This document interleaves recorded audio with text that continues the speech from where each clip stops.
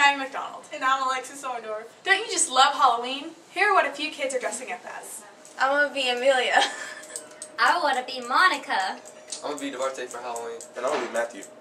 I'm going to be Barbie for Halloween. Now let's take a look at the Wax Museum because wax is fantastic. I'm going to be Dolly Madison. I'm going to be Susan B. Anthony. When I was in 4th grade in the Wax Museum, I was Helen Keller. Okay, so the first Wax Museum at Oak Brook was actually when I was in 4th grade, and I was Walt Disney. And I remember when I was Walt Disney, they put this button on your kneecap that if the person pressed it, you had to recite your speech on the person, you know, that kind of thing. I remember Adam Rollins and his big group of friends decided to come by and keep pressing the button. They wouldn't stop pressing the button.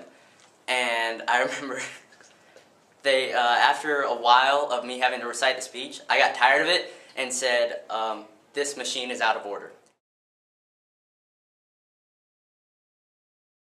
My favorite candy is Reese's Cups.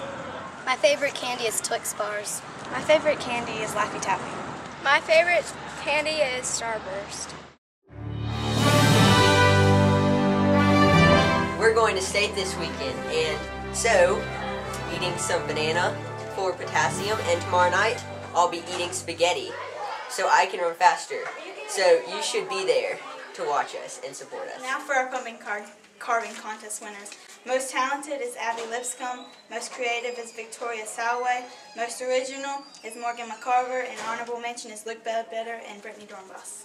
Hey Alex, are you ready for Hat Day? Yes ma'am. But I had to bring a food item or $1 to donate to the troops overseas. Okay, when is this? November 4th, Friday.